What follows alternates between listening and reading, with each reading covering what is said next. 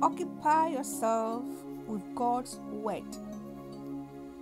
Beloved, these coming days, may blessings be upon you. May blessings upon blessings fall upon you and your family, that you might be a mega blessing to the people around you. Everywhere you go, may the grace of God be upon you. Grace upon grace upon grace. Favor upon favor, that you may have an abundance to do every good work as you flow in God's Spirit. May our Heavenly Father strengthen every one of us with all might, according to His glorious power, to all endurance and patience with joyfulness for these coming days. In the name of the Lord Jesus Christ. Beloved, may the word of God, may His word never depart from your mouth. As in Joshua chapter 1 verse 8, the book of the law shall not depart from your mouth, but you shall meditate in it day and night. For then you will make your way prosperous, and then you will have good success.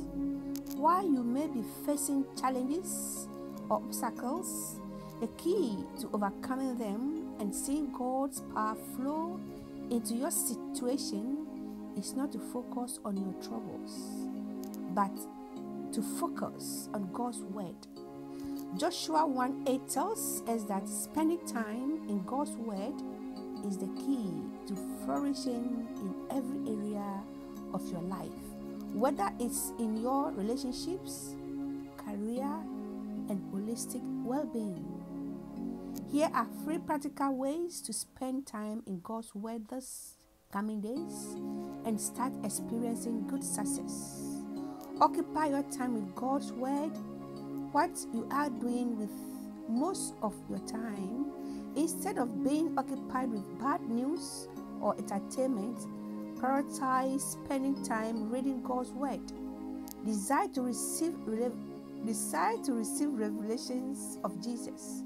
When you see Jesus in the word, you learn about who He is, Jesus' characteristics, the power of His finished work, and your inheritance in Him. These revelations of Jesus are what will set you on the path to success. Read God's word through the lens of grace. When you read God's word, be assured that verses on God's judgment and punishment no longer apply to you as a believer, because Jesus bore all that judgment on the cross instead. Focus on scriptures that show you new covenant truths. Example, how God is strengthening you with all might according to His glorious power, for all patience and long suffering with joy. Reference Colossians chapter 1 verse 11. Beloved, these coming days, allow the word to nourish you and bring practical results in your life. Amen. Stay tuned and share this video. Amen.